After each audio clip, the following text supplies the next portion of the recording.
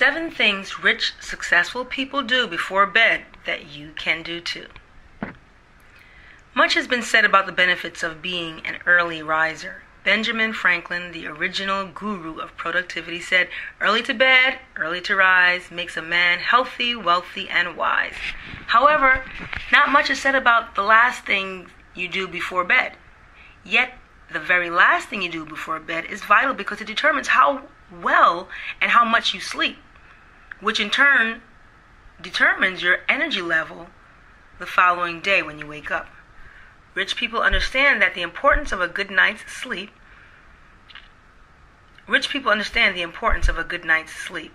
They have well-established sleep rituals that signal to their brains that it's time to switch everything off and get some much-needed rest tonight. Here's what the most successful and rich people do before bed you should probably emulate. They stretch and exercise lightly. The CEO of Buffer, Joel Gascoigne, squeezes in a 20-minute walk every evening before he retires to bed. He says the light walk helps to keep him totally disengaged from his work and slowly work himself into a state of tiredness. He explains in his blog post, "This is a wind-down period, and it allows me to evaluate the day's work, think about the greater challenges, gradually stop thinking about work. If you are a busy person who's always on the go, tiredness, fatigue, and even leg cramping can be painful enough to make it hard for you to sleep." Joel's late night walk routine could be a good way to get rid of those cramps, blowing off some steam and unwind after a stressful day. Science has actually shown that fresh air and light exercise, light brisk walking, stretching and gentle yoga postures for several minutes just before getting to bed helps induce sleep. However, avoid vigorous exercise at night as it can have the opposite effect and cause insomnia. Number 2, they take warm baths. Many of us take a warm shower before bed, probably a couple hours leeway at least. But some of the most successful people take a warm bath instead. Joyce Walzenben, PhD, Associate Professor at New York University School of Medicine, is one such person.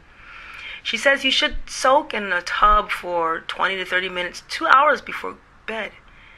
If you raise your temperature a degree or two with a bath, the steeper drop at bedtime is more likely to put you in a deep sleep.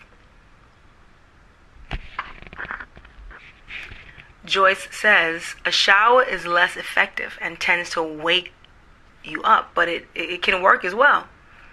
The nighttime ritual of taking a warm bath before bed has also worked well for an intentionally acclaimed fashion designer and film director Tom Ford.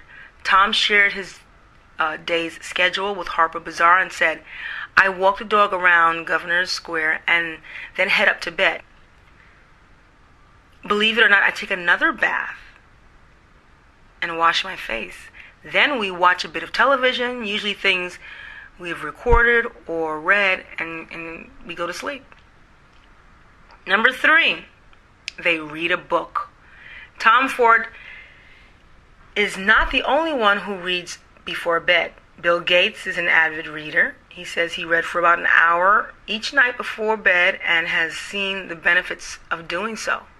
I really had a lot of dreams when I was a kid, and I think a great deal of that grew out of the fact that I had a chance to read a lot. Gates is quoted saying, "Interestingly, the Microsoft billionaire reads everything from current events to business and politics." Apart from the obvious benefits of gaining new knowledge, reading each night helps to reduce stress and improve memory.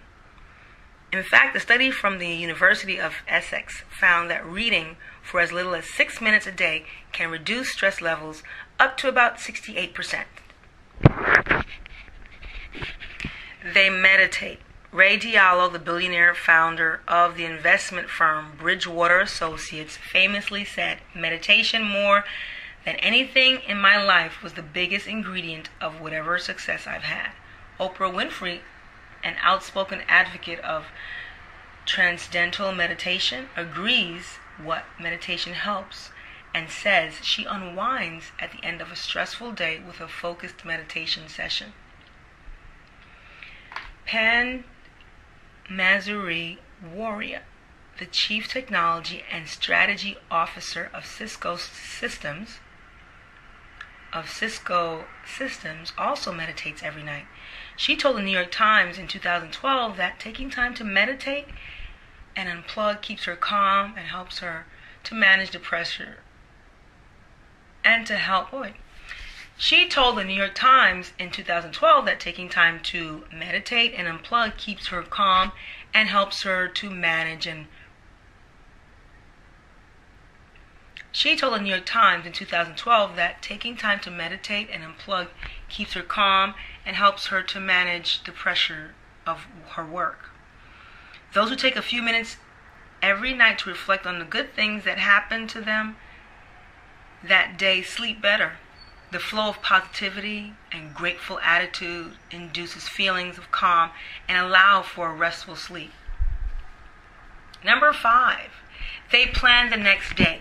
Many highly successful and rich people have a penchant for picturing tomorrow's success and planning for it. They write down the most important things they need to tackle first as a way of getting those ideas out of their heads. Often this planning for tomorrow happens right before bed.